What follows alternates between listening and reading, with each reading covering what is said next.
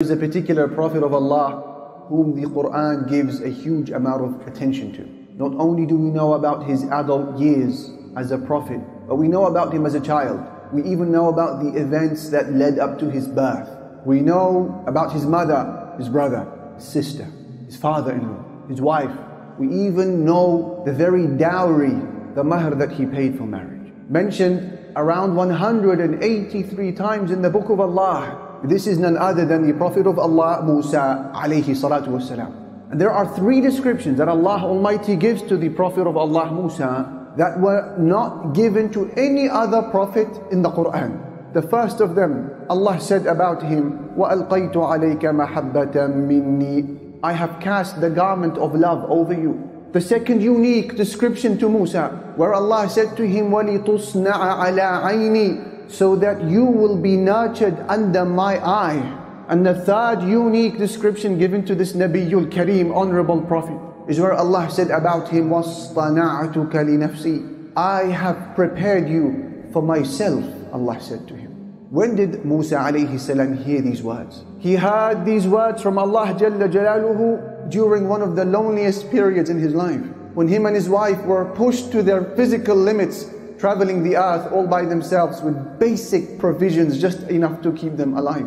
Lost for direction, they see a glimmer of light.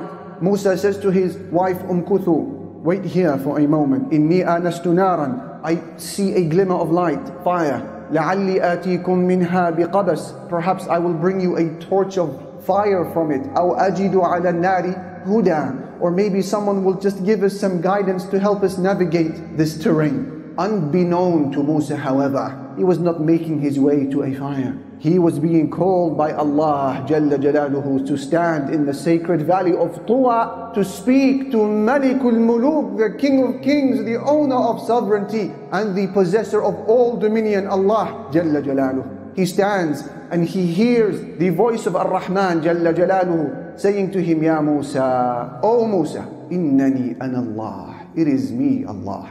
And now all of a sudden Musa alayhi salam receives closure, answers that he needed all throughout his life. He had suffered, and up until this moment he had no idea why all of this suffering came onto him. He was born as a male child, and in the law of the Pharaoh of Egypt, every male baby was worthy of execution. He was then separated from his mother at the age of suckling to be raised in a home that is not his. His sister would walk the bank and go to the palace of the Pharaoh and say, I know someone who can breastfeed this baby. And his mother would be reunited with Musa. Then Musa would become a man and would accidentally kill someone. Now he is a fugitive, on the run, wanted by the authorities, dead or alive. He is escaping the country in terror. Then he would find a wife to marry. And the mahr, the dowry, was 10 years worth of arduous labor. Why all of this suffering? He needed answers. And now as he stares into the evening night sky, looking above him and hearing the voice of the glorious Ar-Rahman Jalla Jalaluhu, answers are finally given to him. What does Musa hear? He hears these following words documented by the Quran. قَالَ قَدْ أُوتِيتَ سُؤْلَكَ يَا مُوسَى, O Musa, we have responded to your request. وَلَقَدْ مَنَنَّا عَلَيْكَ مَرَّةً أُخْرَى, we have conferred our favor upon you yet again. إِذْ أَوْحَيْنَا إِلَىٰ أُمِّكَ مَا يُوحَىٰ, when we sent inspiration to your mother, أَنِ اقْذِفِيهِ فِي التَّابُوتِ, saying to your mom, place the baby in the cot. فَاقْذِفِيهِ فِي الْيَمِّ, then place the cot in the river. فَلْيُلْقِهِ الْيَمُّ بِالسَّاحِلِ, then the river will take him to the shore. يَأْخُذْهُ عَدُوٌّ لِي وَعَدُوٌّ لَهُ, where an enemy of his and an enemy of mine will take him, the Pharaoh. وَأَلْقَيْتُ عَلَيْكَ مَحَبَّةً مِّنِّي, and I have cast the garment of love over you. وَلِتُصْنَعَ عَلَىٰ عَيْنِي, so that you will be nurtured under my eye. إِذْ تَمْشِي أُخْتُكَ فَتَقُولُ هَلْ أَدُلُّكُمْ عَلَىٰ مَنْ يَكْفُلُهُ, remember when your sister, she followed you and she said to them, shall I not tell you who can take care of this baby? فَرَجَعْنَاكَ إِلَىٰ أُمِّكَ, then we return you back to your mother. كَيْ تَقَرَّ عَيْنُهَا وَلَا تَحْزَنْ, so that her eye can rest and she would not grieve. وَقَتَلْتَ نَفْسًا, and remember Musa when you killed someone, فَنَجَّيْنَاكَ مِنَ الْغَمِّ, but we saved you from retaliation. وَفَتَنَّاكَ فُتُونًا, and we tested you with severe tests. فَلَبِثْتَ سِنِينَ فِي أَهْلِ مَدْيَنَ, then Musa, you spent many years with the people of Madian. ثم جئت على قدري يا موسى. Then you came to this place at the decreed time. واصطنعتك لنفسي. And I have prepared you for myself. So now he understood. All of his suffering in his life was not in vain, in waste. It was a preparation for this moment to become a prophet of Allah, and his heart finally settles. Muawiyah al-Qushayri narrated that the Prophet Muhammad sallallahu alayhi wasallam said, "You, O Muslims," he said, "are the last of 70 nations Allah has created. Yet in the eyes of Allah, you are the greatest and most noble of all of those nations." When you hear narrations like this that speaks of our virtue of Muslims, as Muslims, and how Allah loves us as an ummah, you can't help but say, how do we understand the battered nature of our ummah that is being beaten black and blue wherever you look? Wherever you turn to look at the anatomy of this nation, you see nothing but bruises, cuts, wounds, and hemorrhage. You turn to China and you see the plight of the Uyghur Muslims ongoing, the ethnic cleansing of an entire community. Then you turn to Myanmar, Burma, and you see the Rohingyas, their plight is continuing. And you look towards India, towards what seems to be a genocide that is making its way to them. And then you turn to the Muslims of Yemen, and you see a famine that is threatening the existence of the entire region. And you turn to Syria, a decade-long war crushing our brothers and sisters there. You turn to Saudi Arabia, you see scholars and activists and people of khair lingering in the dungeons of the Gulf.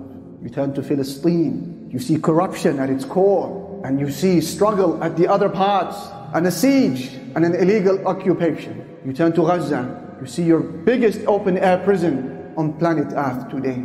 You turn to Al-Aqsa, and you see our third holiest site being desecrated before the eyes of the international community. Where is this favored nation? How is it that we are these people in the eyes of Allah Jalla Jalaluhu, yet wherever you look you see nothing but carnage and pain and suffering and blood? For those who ask how and why, the response is the same as what Musa received from his Lord when he wondered, why am I suffering? He was told, وَاصْطَنَعْتُكَ لِنَفْسِي, I am preparing you for myself.